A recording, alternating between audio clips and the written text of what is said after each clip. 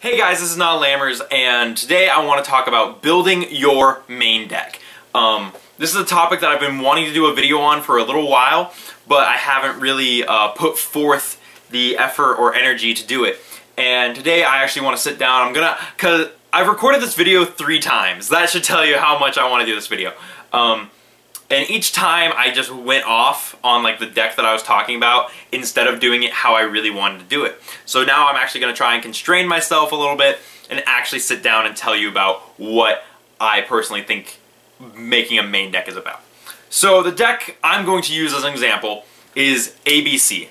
So let's take a look at ABC. And this is you can apply these ideas to any which way that you want to apply them to. So first, let's take a look at the thing ABC in general, and I think we really only need to look at 2 cards out of the archetype. Of course, we have A, B, and C, but we're only going to be taking a look at A because they're basically all the same.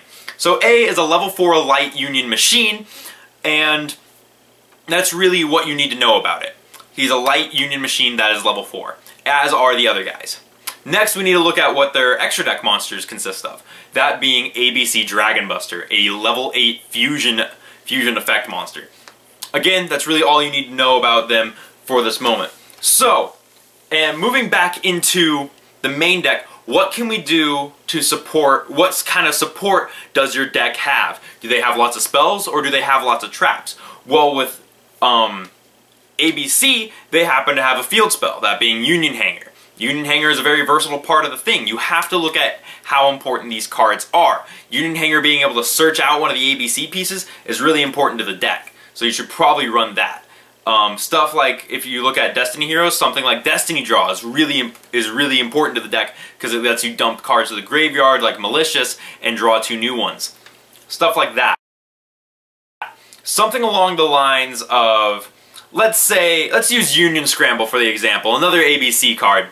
Union Scramble is a trap card that kind of has a bit of a niche application where it summons back 3 of your banished ABC pieces and then you can banish it from your graveyard on a different turn to add 1 to your hand. Now while this effect on the surface is good because it's like, oh, well I don't have to tag out my ABC, that's where the issue lies. ABC likes to tag out back into its pieces, and which will trigger Union Hanger, while Union Scramble won't exactly let you do that per se. Union Scramble is better in the side deck against a certain matchup, much like Trickstar. I personally like the card in my side deck, especially lately, even though it's not in my video, sadly. But yeah, you have to look at stuff like that, where it's a more of a niche application, but something like Union Scramble has definitely found its place in the side deck due to the way that Trickstar Reincarnation works in that matchup. So the next thing we need to look at is, since ABC really only consists of the 3 monsters, of course we're going to be running them all at 3, right? To make the deck function and go into our boss monster, which is what we want to do. So that gives us 3, 6, and 9 cards. Well, we need about 15 to 20 monsters. So let's think about what can support a machine deck. What kind of cards were released recently that kind of support machine, well, not, I say recently. But anyway, we can look at something along the lines of Cyber Dragon. Cyber Dragon can give this deck access to all its extra decks, such as Mega Fleet and Chimera Tech Fortress Dragon. That would be cool. But the better option here, and the better level 5 light monster, would definitely be Galaxy Soldier. As Galaxy Soldier lets you discard an ABC piece, and since the ABC is confusing the Buster Dragon from the graveyard, discarding them isn't too bad. They're also all machines in level 5, and Galaxy Soldier is able to search out another copy of himself, which you can still discard. Not to mention they can also go into Nova and Infinity, which is a nice boost up into the ABC deck. So you should probably run about 3 Galaxy Soldier as well. Now we're at 12. What else exists for machines? Well, of course there is the gadgets. Gold Gadget and Silver Gadget easily summon these guys and also puts 1 on board and can still trigger the Union Hanger card and gives you access to a rank 4 off the bat. And not to mention, the gadgets are light types. The gold and silver are light, so you can make, Bujinki Tsukiyomi, or Tornado Dragon, something useful. Geargian X even. So, I think putting in 2 copies of each of those wouldn't hurt either. Now, the next set of cards is one that is kind of iffy and depends on your build of ABC, whether you want to play ABC D or ABC Pure. ABCD is ABC Destrudo. So usually you want to throw in 2 copies of Destrudo and 1 Supreme King Darkworm for that. So there you go, that's about the monster lineup you want, but because of the format we're in, we also want to run about 5 to 6 anywhere from 4 to 8 hand traps, but I personally like 5, that being 1 copy of Ash Blossom because I only have the 1, 2 Ogres, and 2 Veilers. This gives the deck a nice bit of disruption outside of Decode and ABC Buster Dragon from the extra deck. So you also have to look at what cards you have at your disposal. If you don't have Ash Blossoms, you can run 3 Effect Veilers. It does almost the same thing. If you don't have Ghost Ogres, try something out like DD Crow, or another hand trap that maybe I don't know about. One hand trap I've been wanting to test around is White Princess, which weakens your opponent's monsters by their level times 300. You could try something like that out. And she's also a light type, so she would fit in ABCs perfectly. So now that we've looked at our monster lineup, we also need to look at our spell and trap lineup and talk about what can exactly help out your main deck. People may think that, like, oh, it's part of my archetype, I have to run it. Something along the... Again, I'm going to use, let's go with, what's a bad deck? Let's go with Blue Eyes. I'm sorry. Sorry, Devin. Let's go with Blue Eyes, for example. There's a card called Majesty with the Eyes of Blue. It's a quick play spell card that dumps a Blue Eyes monster to the graveyard to stop it. It's basically Fiendish Chains your opponent's monster without staying on the board. While this, on the surface, looks like a good card, Blue Eyes already has enough ways of getting themselves into the graveyard and reviving themselves that they don't really need Majesty. And since Majesty doesn't actually negate effects, to my knowledge, it's not that great over some of the stuff like Hope Harbinger or things that you can run in your extra deck. So that's definitely a card you want to use, even though it's part of the Blue Eyes archetype. Same goes for something in Dark Magician. Thousand Knives may on the surface look like a good card, but because it targets and it's only searchable off of Eternal Soul, and only blows up 1 monster, you don't really want to run Thousand Knives when you can run the Harpy's Feather Duster that is Dark Magic Attack over it. So, what do we run in ABC? What do we run? What cards are good for that then? Well, cards for ABC would definitely have to be, we have to look at what kind of monsters we're running. Destrudo and Darkworm like being in the graveyard on turn 1, so that way we can get them back out on the field to do our combo that I recently posted.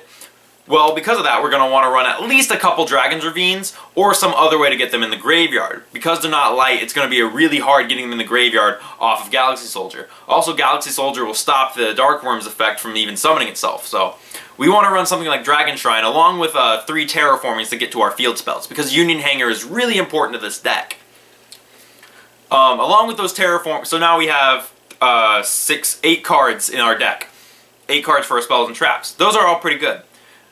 Now, after that, after the monster stuff, after like finding spells that synergize with your typing, and just because ABC doesn't really need a whole lot of specific things to help it run outside of the monsters, we can look at more generic spells and traps and see what else we can run in this deck.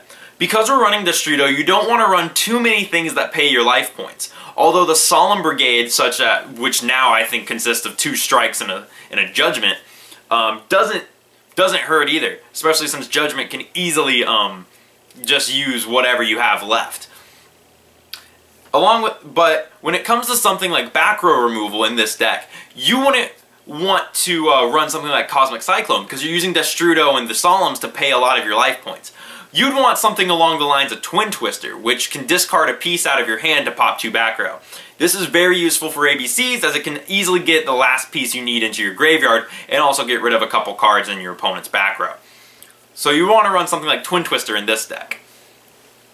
Along with Twin Twisters and the other spells, you might, a lot of people like Pot of Desires, but when it comes to Pot of Desires and ABC, you might be banishing more than just you want.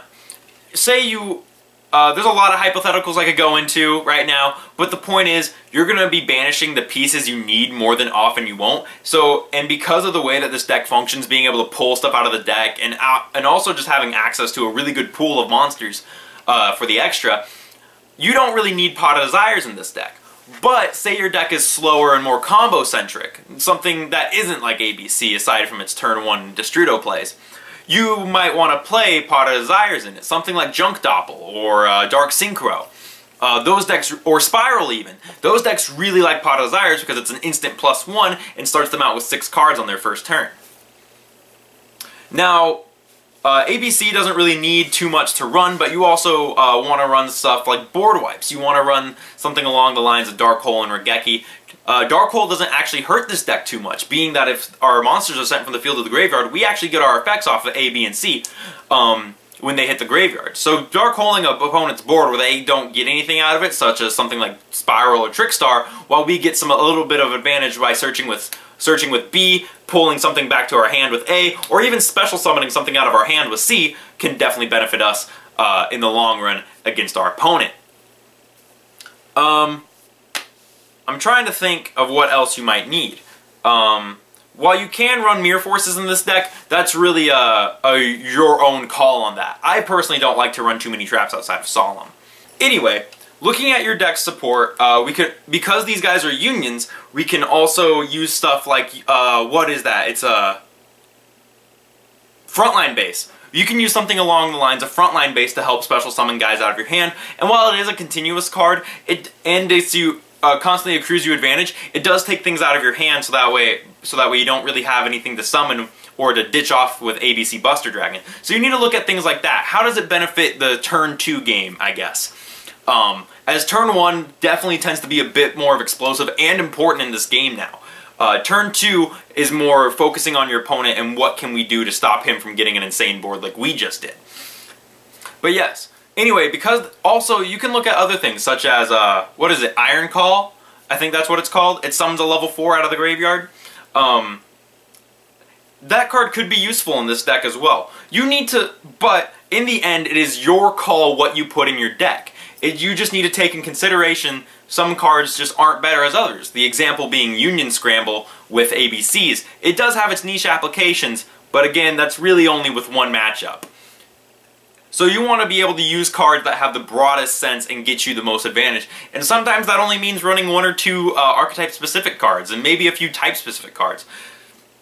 But yes, I hope that I have helped you in some way with building your main deck. I hope that you found this video insightful, and I hope to see you in the next video, because I am planning on making this a series of how to build a side deck and how to build an extra deck. And the next video I hope to do is how to build an extra deck.